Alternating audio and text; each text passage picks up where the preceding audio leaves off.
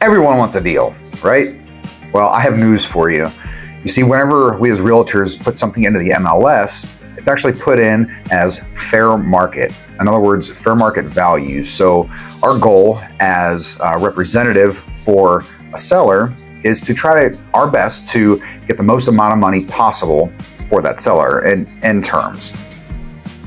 Well, a lot of people still want a good deal, right? And that's okay to want that, but if you're looking for a deal on the MLS or on the market, I have news for you. It's few and far between. For the most part, you're going to find properties that are listed at, again, fair market value. So pretty much what people deem them to be worth regarding other similar properties in the area. But there's also a such thing as insulting a seller. So if you go in at $20, $30, $40, $50,000 under list price, and that's somebody's home that they take pride in, you're likely not going to get a counter offer. You're going to get, well, a little birdie possibly.